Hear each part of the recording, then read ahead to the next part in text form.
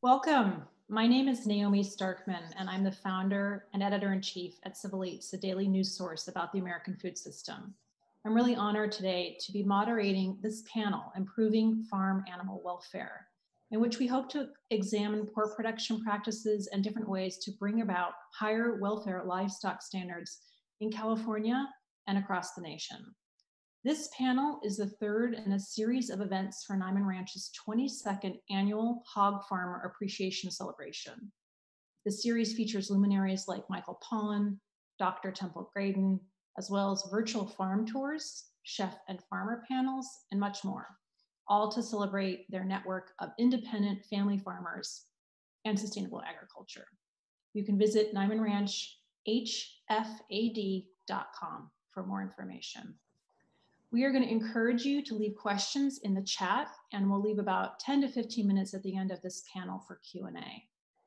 I'd like to next introduce today's panelists. Celise Christie is the Next Generation Coordinator at Practical Farmers of Iowa. Celise joined Practical Farmers of Iowa in June 2018 as Swine and Poultry Coordinator and took over the Next Gen Coordinator role in March 2020. Her work focuses on working with aspiring farmers through the Labor for Learning program, Find a Farmer site, and Latino Outreach Project. Maisie Gansler is the Chief Strategy and Brand Officer at Bon Appetit Management Company. She joined BAMCO in '94 and has been instrumental in shaping its overall strategic direction. She oversees Bon Appetit's strategic initiatives, culinary development, purchasing, marketing, communications, and web projects, and has helped to create and launch many of Bon Appetit's many progressive initiatives, among them reducing antibiotics use in poultry in 2002, switching to cage-free shell eggs in 2005, and phasing out gestation crates for pork in 2012. More recently, she has been focusing on antibiotics in agriculture and aquaculture and plant-forward innovation. Rachel Dreskin is the U.S. Executive Director at Compassion and World Farming.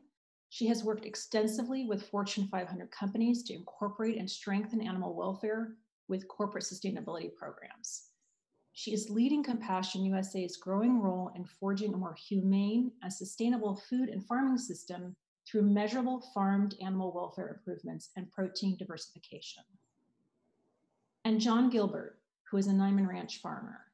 John believes that farming has a continued prominent role to play in American daily life in terms of the economic well-being and health for both the land and its people. And he has been supplying pigs to Niman Ranch for the last 20 years, was awarded the organization's Farmer of the Year in 2017, and along with his wife, Beverly, his son, John C., and his son's wife, Sarah, he operates the 480-acre Gibraltar Farms, where they raise antibiotic-free, pasture-fed pigs, milk brown Swiss dairy cattle, and grow an array of crops and forage in Iowa. So welcome to all of you. It's really wonderful to be here with you, and I've really enjoyed getting to know more about each of your work. I want to start this conversation first by just reading a statement from Niman Ranch in which they affirm compliance with California's Proposition 12. And we'll talk a little bit about what Proposition 12 is and what it means, not only for California, but for the nation. But I just want to read this today. And Niman Ranch is going to be issuing this so people have access to the actual content text that I'm about to read. This is from Chris Oliviero, Niman Ranch's general manager, regarding California Proposition 12, the Farm Animal Confinement Initiative. Niman Ranch is fully compliant with California's Prop 12, the Farm Animal Confinement Initiative, and Massachusetts Question 3, the Act to Prevent Cruelty to Farm Animals, to ban the sale of meat from pigs using gestation crates. Niman Ranch goes even further, with all farm third parties certified by Humane Farm Animal Care, otherwise known as Certified Humane, and all animals raised outdoors or in deeply bedded pens with a minimum of 150% more space per sow than the current industry standard.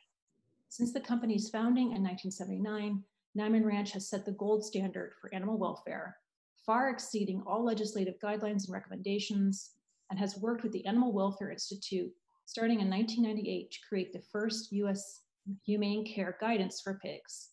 In addition, Dr. Temple Graydon, the renowned animal welfare expert, helped Niman Ranch write all of our beef, pork, and lamb protocols and continues to review them annually. So with that, I want to turn this conversation over to start with Rachel. And Rachel, in your work, I know you have been doing quite a bit of policy change and working with large producers to improve practices. And California Proposition 12 implementation is right around the corner. And as we'll discuss, this is going to require that all pork raised and sold in California to come from farms that do not use gestation crates for their sows. We know that nationwide hog production is around a $20 billion business and employs around 60,000 farmers. The National Pork Producers Council says that fewer than 1% of those farmers have confinement facilities that will meet Prop 12 standards.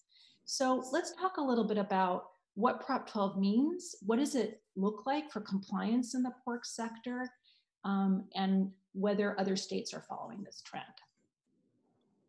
Thank you, Naomi. It is such a pleasure to be here today. I also want to extend my thanks to the NIMEM team for inviting me to be a part of this very important discussion centered around Prop 12 and the compliance around that, specific to pigs and gestation crates. I also want to take a moment to just note the significance of the moment in right now and this tipping point that we have arrived at with our food system. And there is, we are at the position now where Prop 12 was introduced and it passed because of a lot of things that have been going on historically with our food system, with calls to reform our food system. And one of the most important parts of that is there is this overwhelming call for transparency now and reform of our food system. And this call for improved animal welfare has never been stronger. And I want to note that this is because of the convergence of a few different things that have been going on for quite some time now. And we have been able to arrive at this point because, one, I want to note consumer demand has allowed us to get here. Consumers are consistently expressing that animal welfare is one of the top causes that they care about. And people want to know where their food comes from.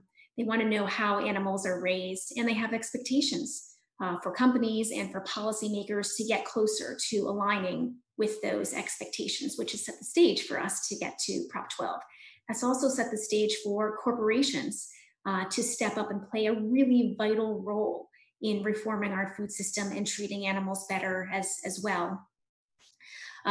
Forward-thinking food companies like Bon Appetit Management Company and my fellow panelist Maisie have been so critical in leading the way for these efforts, some of which Naomi, you have already mentioned with Maisie's intro. But it's not just, I want to call it, it's not just the Bon Appetit Management Companies of the world, it's also McDonald's, who has committed to phasing out gestation crates. Kroger has made commitments, and many other companies have made commitments as well. And that brings me to the legislative piece as well, which is supporting and complementing this shift. And in 2018, Prop 12 passed in California, which Naomi briefly described, but many of us are probably familiar with. But Prop 12 made the sale of pork coming from mother pigs that are housed in gestation crates illegal. And this is in addition to the sale of eggs from caged laying hens and veal from baby cows housed in cages illegal as well. Now, I want to call out the significance of Prop 12, though, because it not only bans the production, but to stress, it also bans the sale of fresh pork coming from mother hens that are part of gestation crate system as well.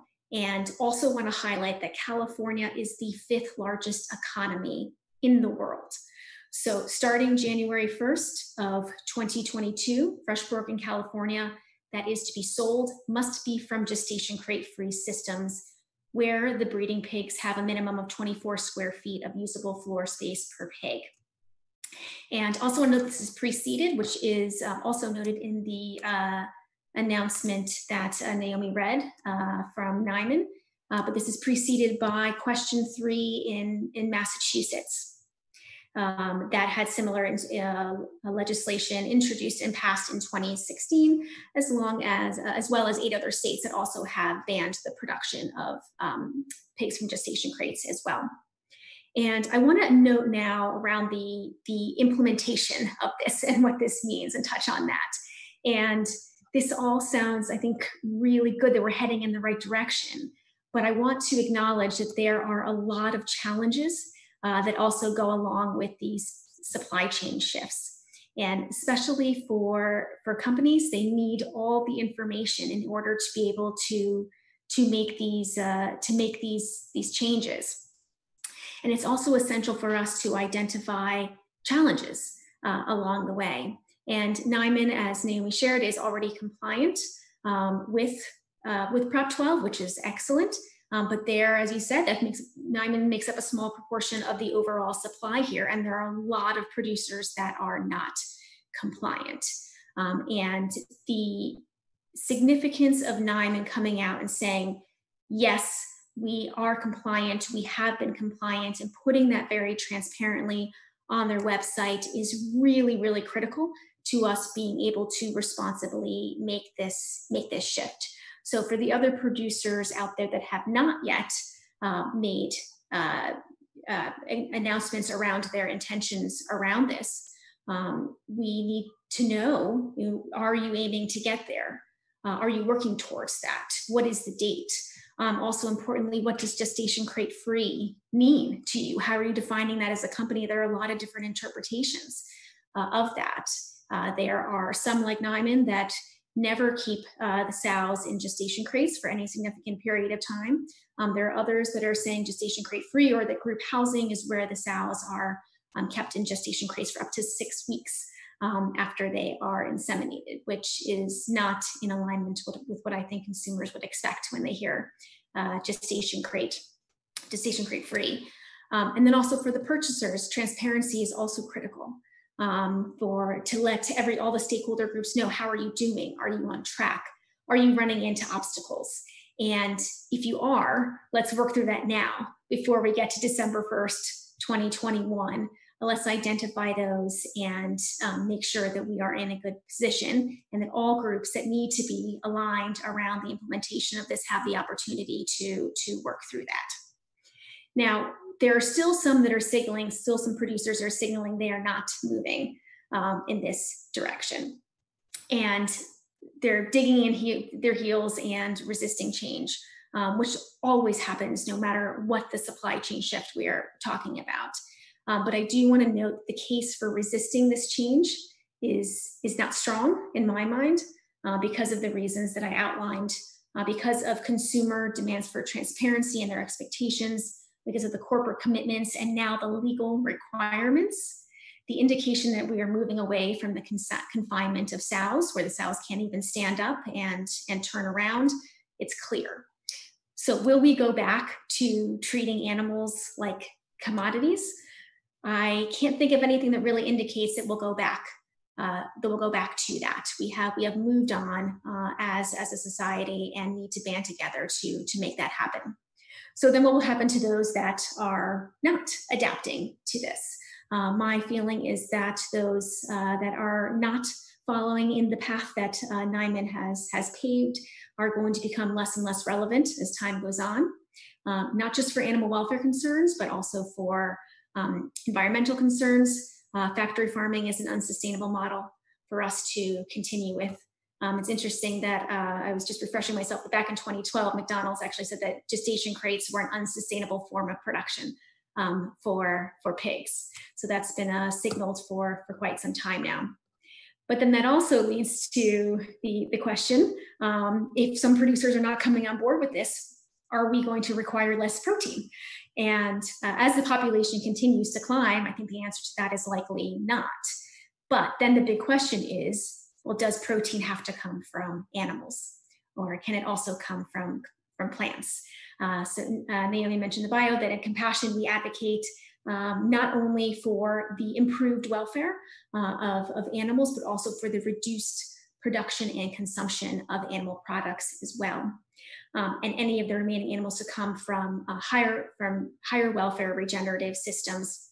So with the combination of the consumer demands, the corporate commitments, the legislative change, confinement will become less and less relevant. And couple that with the rise in plant-based proteins, which continues to grow. So in the last Tyson's earnings call, they identified that their plant-based proteins is a huge opportunity for growth within their protein portfolio. Those plant-based proteins are going to provide another way to meet consumer expectations, to be able to help meet the legislative deadlines, the corporate commitments, and also address many of the sustainability and environmental impacts as well, that I think will eventually displace that remaining part of the market that does not evolve into higher welfare production. And I'll leave that for the moment. That's really helpful as a good overview, and I'm sure we'll come back to some questions. And I want to also talk with you and John together, because you guys can talk about what John is doing, what Niman Ranch is doing, is different than conventional ag, conventional hog farmers as well. So thank you so much, Rachel. I want to next turn to Maisie Gansler. Maisie, Bon Appetit has been at the forefront of progressive animal welfare policies for as long as I've been familiar with your work. And I know you in particular have been leading a lot of the initiatives in that regard. And I wanted to talk a little bit about, and hope that you can share for those listening and watching, about how Bon Appetit has prioritized leading in this space. And what the challenges have been for you, but also where you see some of the opportunities at this particular moment. Thanks, Naomi, and thanks, Rachel, for all that great information setting the table. I want to build on a number of the points that you made in relation to the challenges, but start with the beginning of our journey on this path towards higher welfare for farm animals. And started for Bon Appetit really in 2005 with a question from one college student on one campus in one cafe. And that question was about cage-free eggs at the time. And honestly, I'd never heard the term cage-free eggs, nor had the general manager who received this question. And we wound up partnering with the Humane Society of the United States and became the first company to implement a cage-free egg policy, and also committed to humane farm animal care certification, as Niman has with their pork. They made that change several years ago as well. And I always like to start with that because, as Rachel pointed out, consumers play a large role in this. And it was really one person, one young person, asking a question of what I'm sure seemed to be a huge company to him. That young person, just by chance, not by chance actually, in a very interesting turn, his name was David Benzaquin, who went on to found a number of plant-based, I see Rachel recognizing the name, a number of plant-based alternative protein companies, and done really great work in this space. And so Felice is going to talk about the power of young people, and I want to underscore that those young people with fresh ideas can push big companies to make change. And I wouldn't even say for us it was the pushing, it was just the raising of the awareness. As I said, we hadn't heard the term. And I think that terms are really important. Rachel touched on the fact that there's been some confusion about what gestation crate-free means. And that's something that I'm really excited about Prop 12 clearing up. When we started down our path towards what we thought was gestation crate-free, we met with a very large supplier, and they made a commitment to going gestation crate-free for us, one of the largest suppliers in the world. And there's something to be celebrated about the largest supplier in the world making changes, because it impacts so many animals.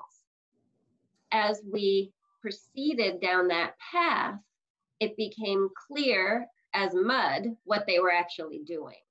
And as we probed and probed and probed, because very different from Niman, who has opened up their farm gates to me several times, has welcomed me onto their property. And I don't say that lightly, because bringing people onto an animal operation is a decision that you have to make. I'm sure John understands that more deeply than than most of us, but especially an operation that doesn't use antibiotics, they have to be very clear about biosafety and biosecurity. With that, Neiman has still been incredibly transparent. This other large supplier, I would say, would have been the opposite. But when we did dig and dig and dig through some very uncomfortable conversations, discovered that their definition of gestation crate free, or as they reframed it during that process, group housed, was that the sows were in crates up until the confirmation of pregnancy. In that case, it was about, on average, 28 days. A sow is pregnant for 3 months, 3 weeks, and 3 days. So let's call that 4 months. That the sows were spending a full month of that time still in gestation crates. How can you call that gestation crate free? After some very heated conversations, we left that supplier and transitioned to a supplier who does a much better job. This supplier still crates the sows, though, for artificial insemination. So those sows are crated for, on average, 7 days of that 4-month period. Neiman does something very different. They don't crate the sows at all. And John can be specific on this, but I believe use a combination of artificial and natural insemination depending on the operation. But thus eliminating the need for that even week-long period of being crated. So as Prop 12 comes into effect and has a very clear definition of up to 6 hours under veterinarian's care. So if a vet needs to actually administer some sort of treatment to a sow, it can be created for up to 6 hours. That's very different than even our current supplier, who I'm very proud of, at 1 week, or the more conventional suppliers that are at a month. Prop 12 is a huge shift in that. And in general, I'm not somebody who looks to government action. I believe that our markets can do a lot, that a company like Bon Appetit, partnered with a progressive supplier, can make change faster than government can make change. But in this case, there's been so much hogwashing, or whatever you want to call being not transparent. And I'm sure, Naomi, you can tell many horrible stories about people being sued for taking pictures in farms, and the way that the press has been kept out of large-scale animal farming. That having something like Prop 12 really makes the playing field clear and even. Now, as Rachel said, right now, many suppliers are saying they're not going to comply, and then they're going to pull out of California. Rachel also pointed out that, or maybe it was Naomi, that California is the 5th largest economy in the world. I don't think that when push comes to shove that these suppliers are going to give up that market and not sell any pork in California. I think they're going to have to make a change. They have been very resistant.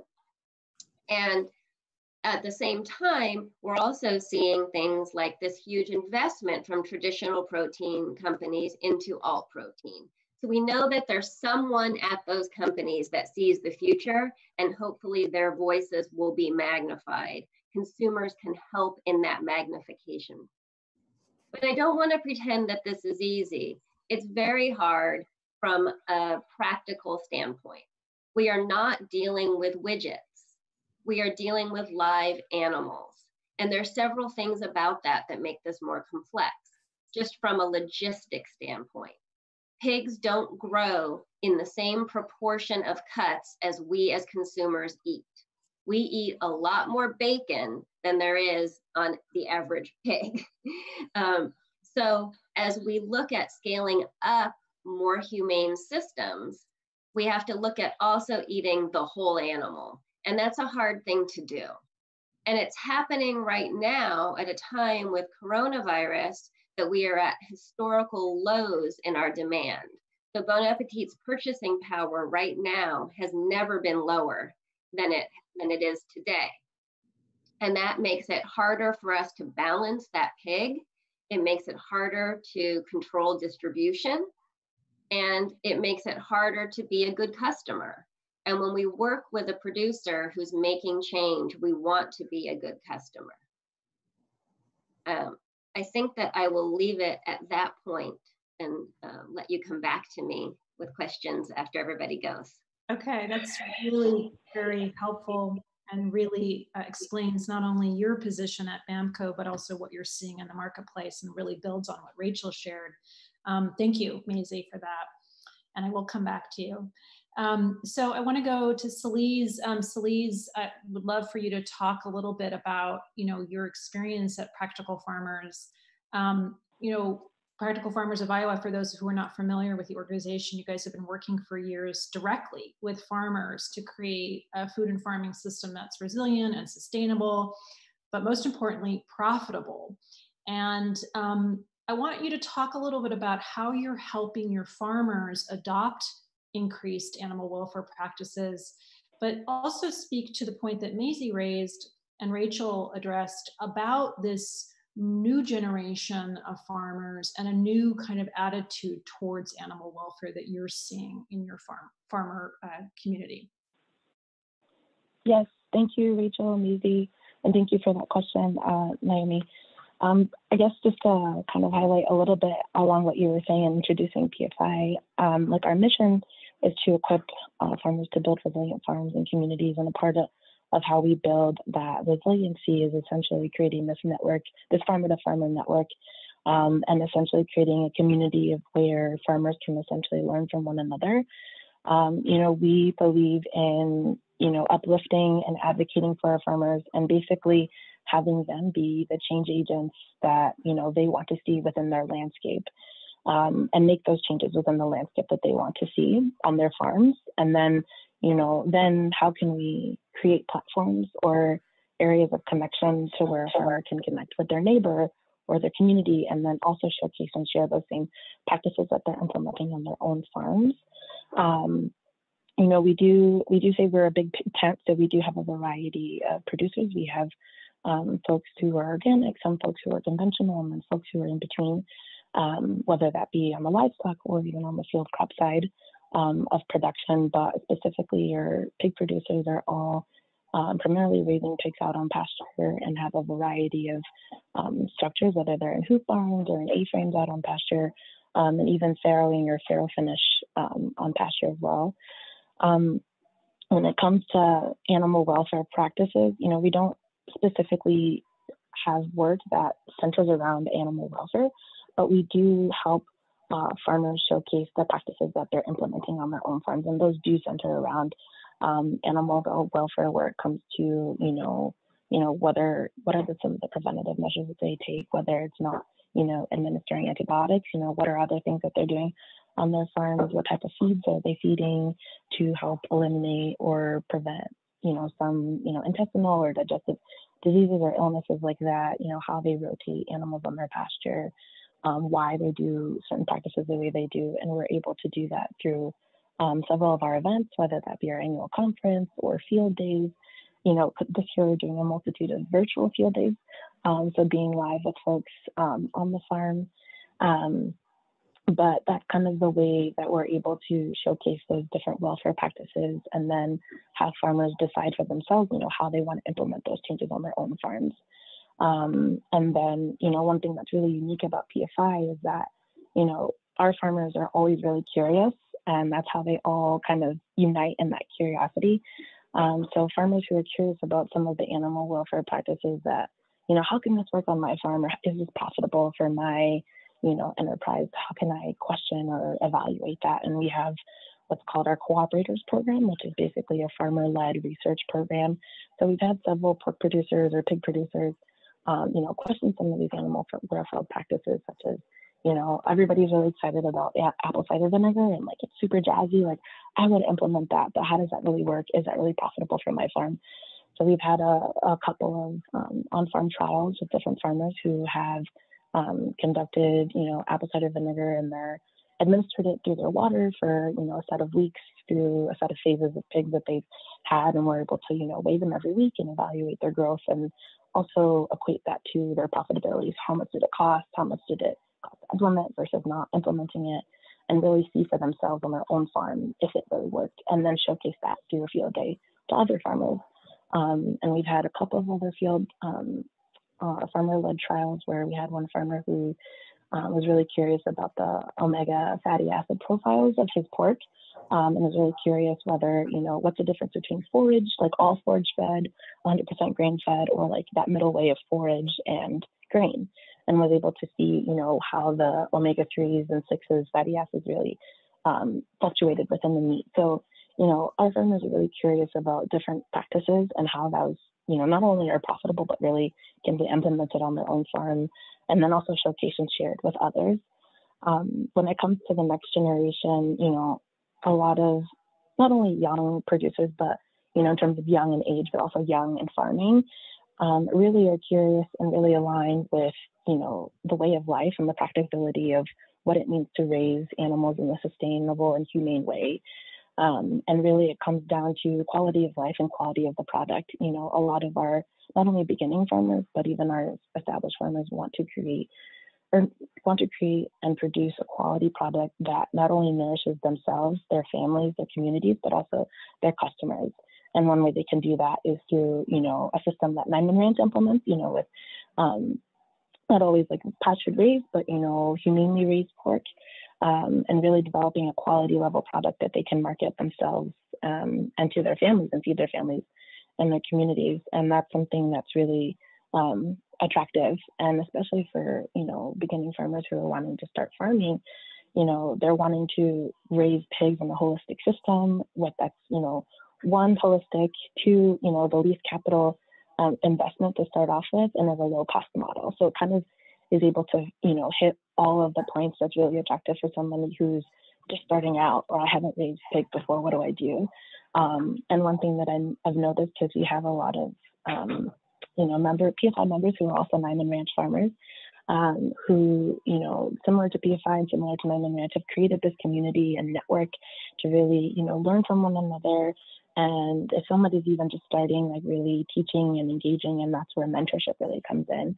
I was actually just talking to one of our members in Central Iowa, who's also a Niman Ranch farmer, and I was asking them about, how they engage through our SIP program, which is our Savings Incentives Program, which matches, at least $2,800 to $2,500 of their savings, but then also connects them with a mentor to kind of learn about business management and also production. But their farm mentor was actually a Niman Ranch field agent.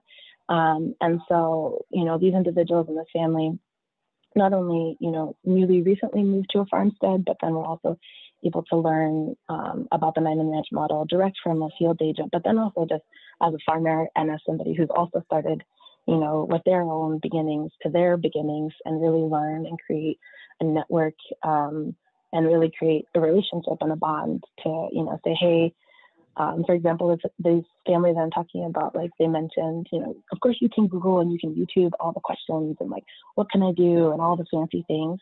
But it's different when you get to talk to somebody about it and like really go through it and say, hey, like, I'm doing this, does this work? What do you think? And then, talk for, 10, 15 minutes or even an hour and check in with somebody. And I've seen that not only within, the PFI community, but also within Niman Ranch, which is essentially like very super important, with anybody starting out, but, also maintaining those relationships for the long run. Yeah, I mean, it sounds like they could probably benefit from talking to John as well, a seasoned farmer who, thank you so much, Celise, and for giving us information about Practical Farmers. This is a really valuable resource in your community and for farmers, nationwide as well. And thank you for elaborating a little bit on your animal welfare practices. And I want to turn to John next, because John, you are the farmer on the panel, and I really want to hear a little bit about your farm and what hog production looks like there, but also a little bit about, not only your animal welfare practices, but what your take is on the move to farm animal welfare and where you sit. I know you're in such a unique position in your generations long farming experience there. So I'd love to hear, and I'm sure people who are listening would love to hear a little bit more from your perspective as well. Well, thank you, Naomi. I find it a real honor to be able to address this group, and I want to thank everybody for joining in and understanding how important this issue is. And I think I should be clear to start with that I have my opinions, and seasoned is probably one of the nicer terms I guess you get at my age, but you know, we are I guess we're to the point where, you know, we're willing to express our views, but I want to make sure I'm not speaking for all the 650 farmers that are in the Nyman family, and I'm certainly not speaking for the company. So just to be clear on that, but you know, to understand how we got to where we are today, you need to understand that our farm, for most of its 150 years here in Hardin County, Iowa, has been has revolved around dairying. It still does, and throughout the most of the history of Midwestern agriculture, the dairy cow and the pig have always kind of worked hand in glove, and it certainly was that way when I was growing up. We, you know, raised pigs. You know, I went to college on income I'd, you know, gained selling $20 pigs, you know, and so it was just one of those things that was part of farming at that age. In the present time, the family pigs are all gone. You know, you hear people talk about, you know, farmers suffering because their, you know, pigs aren't getting sold or they're having to euthanize them. Those are not farmer pigs. You know, those are all being owned. Those are all corporate owned pigs, and that's one of the big misconceptions. But right now we have, you know, transitioned back into pigs in the early 90s because, you know, we were coming out of the farm crisis and we needed income. And so we kind of scotch taped together, you know, duct taped and baling wired our old equipment back together and started you know, raising a few pigs just to try and generate more cash flow. But, you know, the easiest way for us to expand, because, you know, we needed income, we didn't need expenses, was to go on to pasture. And at that point, you know, lightweight electric fencing was available, which made it, you know, very easy to be able to put animals on the land and to be able to give them plenty of room. And really, you know, I probably have to admit that running into Nyman was more accidental than anything, but I really have to give credit to Practical Farmers because it was a lot of their networking that really led me to them. So, as well as to a number of other developments on our farm. But when we had an opportunity to join Nyman in '98, yeah, we took it because, first of all, they offered a better price than anybody. Second, I liked their approach and their attitude. And third, we didn't have to change much. And fourth, those kind of deals at that point kind of came and went pretty often, and you took advantage of them while they were there because you never knew how long they'd last.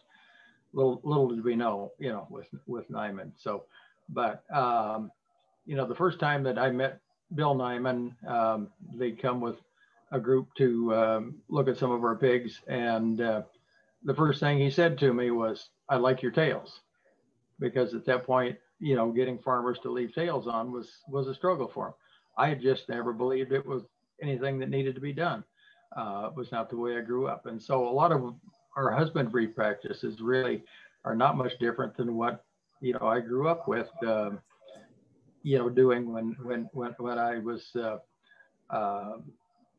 you know, of the, you know, the formative ages. But really the system we've developed is still pretty much what it was, you know, when we first sold those pigs.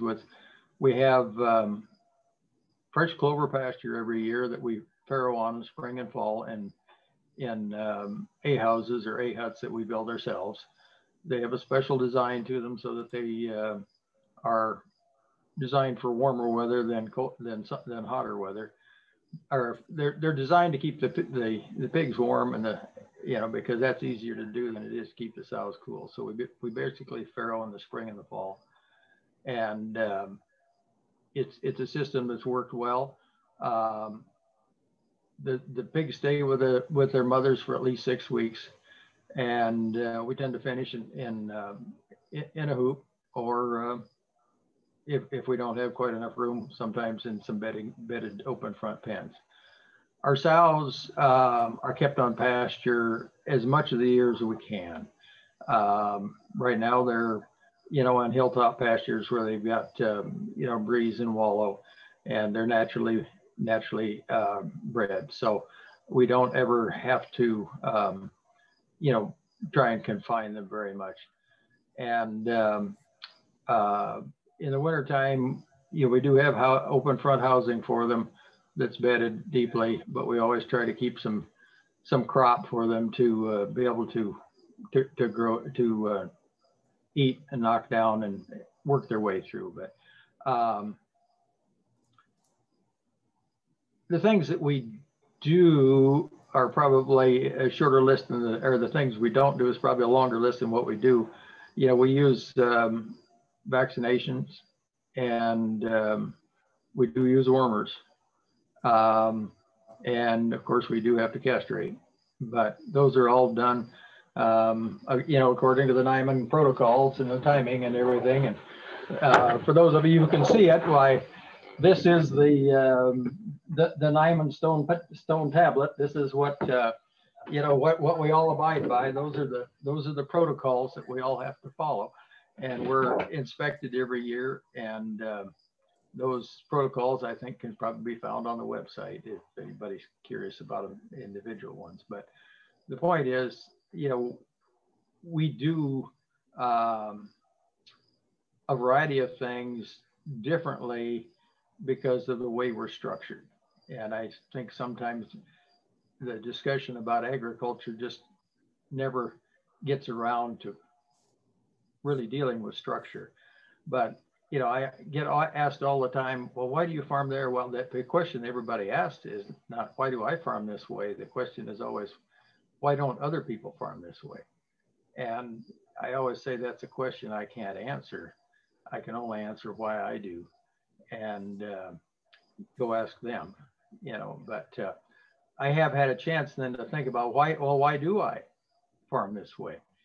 And the reality is, it's because that's what I believe. That's what I believe is right, and I guess we had instilled in us from our parents that you do things that are right because they're right. Well, when I think about it more, I understand that it's right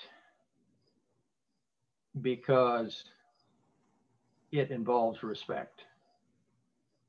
And I really have never claimed to be any kind of have any psychological understanding, but near as I can tell, respect is one of those chicken and egg things that you can't respect others if you don't respect yourself. And you can't really respect yourself if you don't respect others. And basically, I cannot respect myself if I do not respect the animals that we raise, the land that we are blessed to take care of, all the people that are involved between where our, involvement ends and where the consumer begins. And of course, most of all, the consumer, the customer, that person who hopefully is nourished a little bit by our products than what we raise. And I think really, when it comes right down to it, respect is one of those things that's easier to tell in its absence than it is when it's present. And I think a lot of the times that we're looking at a society where a lot of people feel they are not being respected. And it's one of those things that I'm sure is probably feeding a number of the reasons a lot of people of different shades are on the streets today. But, you know, can I make a difference on that by respecting my animals? I don't really know. I don't know whether it makes it taste any different, but I do know that the question probably should be, does it make a difference that most of the food that's available to the consumer today comes from a system where there is very little respect?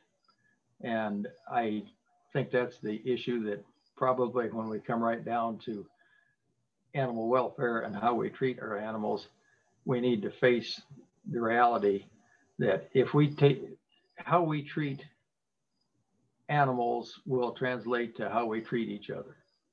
And if we're not willing to, you know, treat ourselves and our workers with respect, you know, does our product have respect? So thank you very much. Thank you so much, John, for your wise words. And it really helps us to kind of move into this next section. We have about a little bit more than 10 minutes to answer some questions, and I want to be sure to get to many of them from the audience. I really appreciate what you shared with us, and I know that there's some questions for you, and I want to come back to you and Celeste particularly, but I want to address a question that has been raised for Rachel, in particular around the expectations for enforcement for Prop 12. You know, how do you see it being enforced outside of California? What is the audit process like? And I'm going to ask each of you, just because we have a number of questions, to try to keep your answers to sort of a brief response, if you're able to. Thank you, Naomi, and thank you for that question. That's a really important question, and it's a very confusing topic. So for producers who are producing pork outside of California, selling it in California, what does that the auditing look like for that? And I'll say that the first thing that has happened, so is California reaching out to all the producers individually outside of California? No, but what California is doing is the government, the California Department of Food and Agriculture, is sending out letters to purchasers. So they've started sending out letters to retailers, letting them know that operate within the state of California and are purchasing pork, presumably some from, or a lot from out of state, letting them know what Prop 12 is and what their responsibilities in terms of compliance and by what date. So California is kind of saying to the purchasers of those products that you need to know what is going on in your supply chain, and you need to ensure that you are compliant by January 1st, 2022 on that. So that kind of harkens back to why I was really focused on this transparency piece earlier, that it is really important for producers outside of the state that want to continue supplying the fifth largest economy in the world to be transparent about whether they're compliant with Prop 12 and if they're on the journey, what their timeline is and how they're doing to progress against that. Because I do want to note also that this is not a technical kind of auditing piece, but I think is a real risk that is worth bringing up, is that from both the purchaser and the producer standpoint, if there is not compliance if there's not compliance with Prop 12, that introduces a huge risk for companies, particularly from an investor standpoint as well.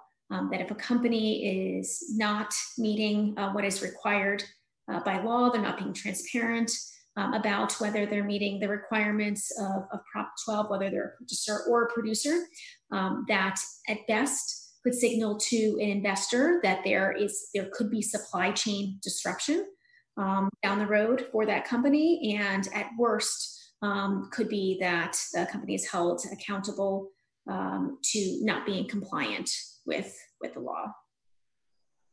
That's really helpful, thank you. And as a follow-up question, and this is really for everybody on the panel, and maybe each of you could maybe weigh in, or whomever feels like he or she wants to respond.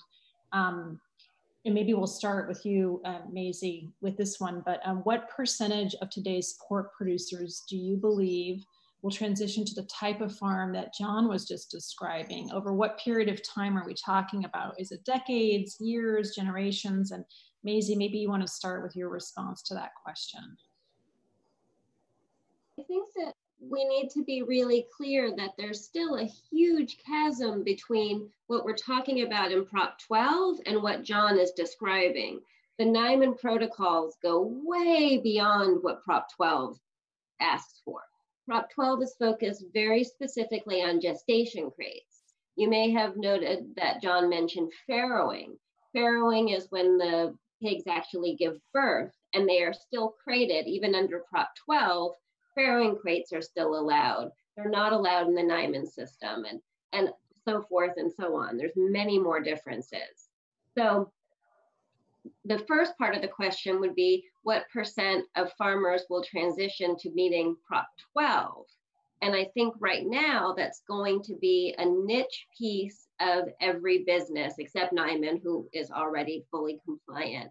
But I think for the larger producers, they're going to transition just enough of their production to meet California and Massachusetts requirements.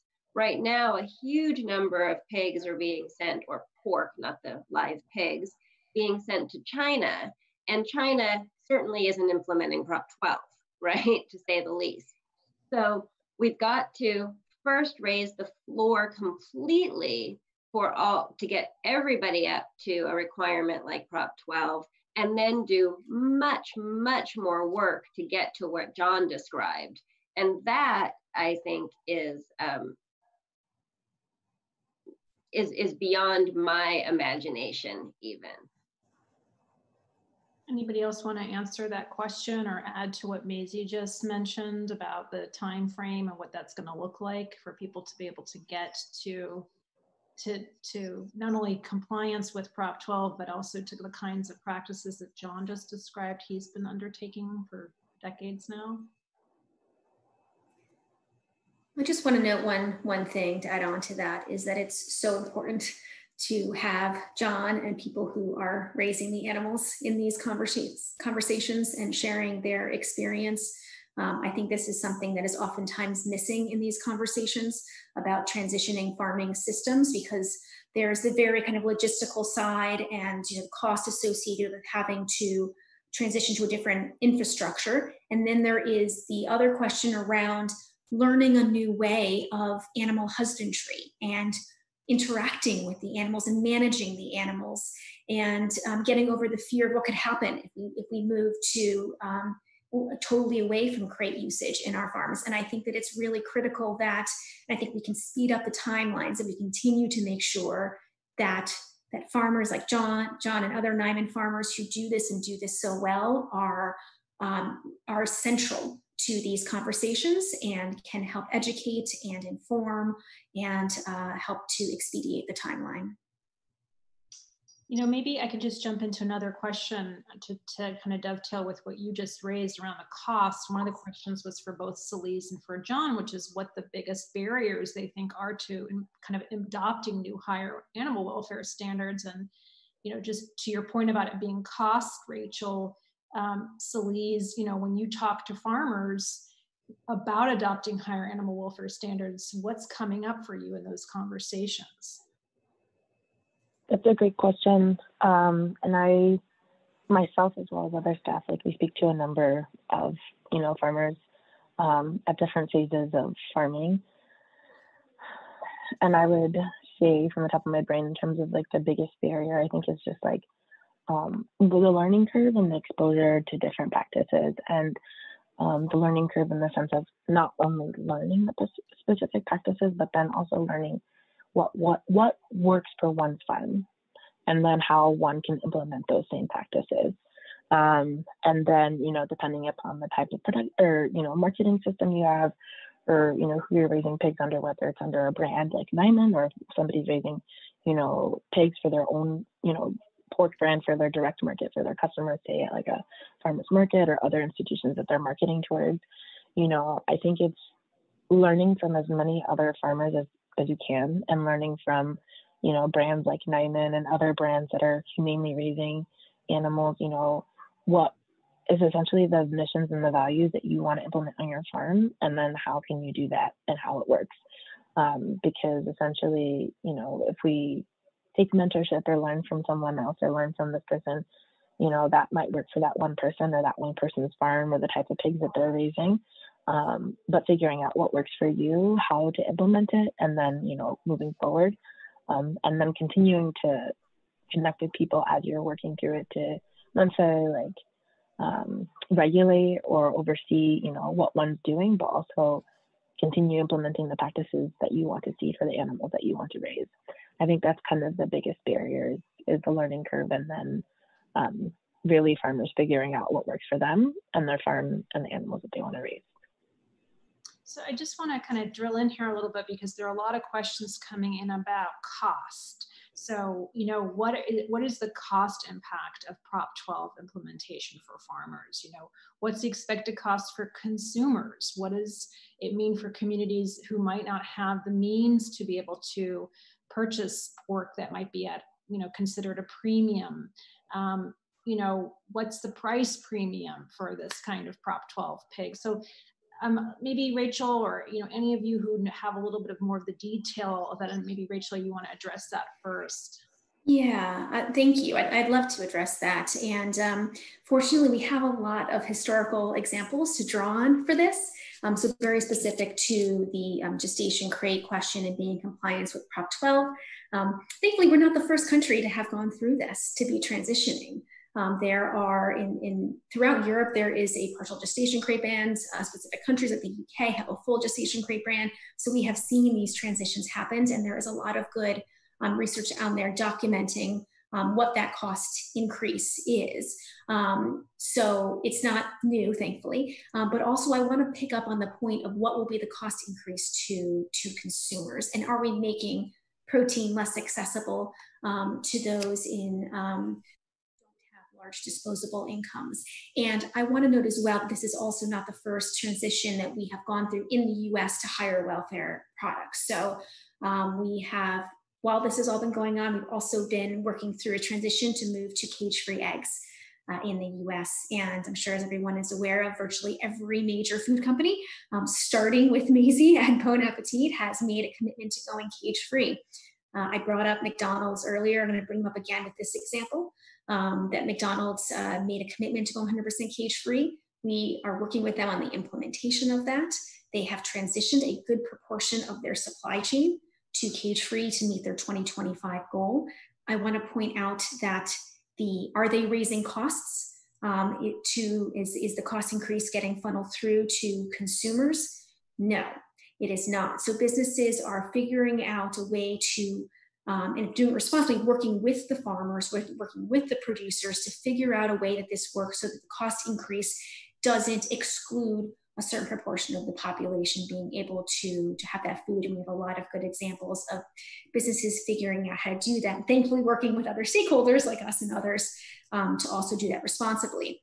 But I want to note too that I had a recent conversation with a retailer who does not, not a Whole Foods type retailer. And they said, we really need to have these policies and signal that we're moving away from these types of cruel animal production systems, because they said to me that we don't want any of our customers to have the option of cruelty.